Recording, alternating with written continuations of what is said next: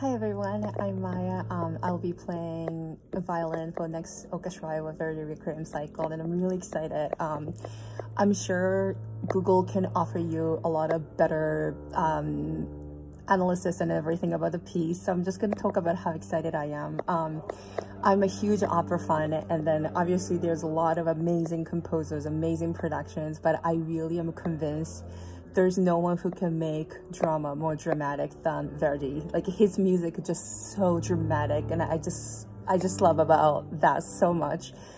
For instance, especially this Requiem, like the beginning of this series, like how timpani comes in, and a few measures after, like a bass drum comes in. There's just whole sort of like explosion going on, and I'm just so excited to share that experience with my friends on the stage. And the fun fact for me is my stunt partner for this week is my friend who actually was my very first stunt partner when I started playing this orchestra. So that's also exciting for me.